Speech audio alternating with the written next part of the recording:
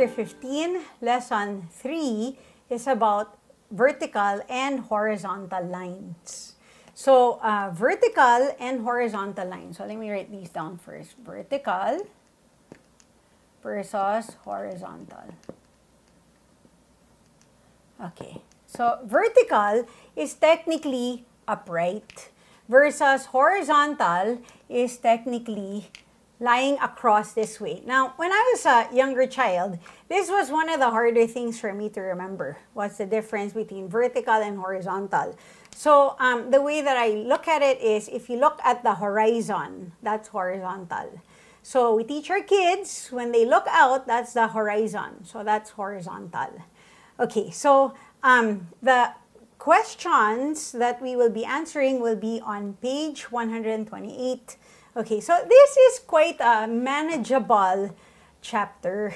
So you as parents need to make sure that you're enjoying this with your kids.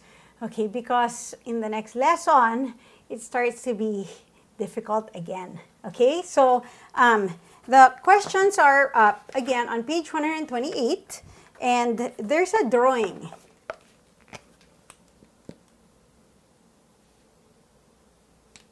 Okay, so the questions that are asked are to identify on the pictures which ones are horizontal and which ones are vertical lines. Okay, so the vertical, I'll start with the vertical lines. Okay, so those are the ones that are standing upright. Now, this cannot be a vertical line on its own because there's only one point. So a line must be connected between 2 points. So we cannot say line I, that's not correct. So the only vertical lines in the picture will be EF, and GH. So EF and GH, because those are the only lines that we can name that are connected.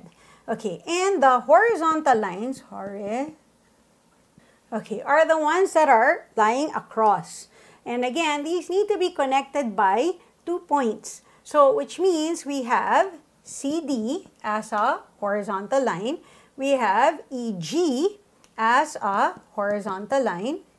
We have FH as a horizontal line. And we also have AB as a horizontal line. But it's also not incorrect if the kids would want to name AH, because that's also a line.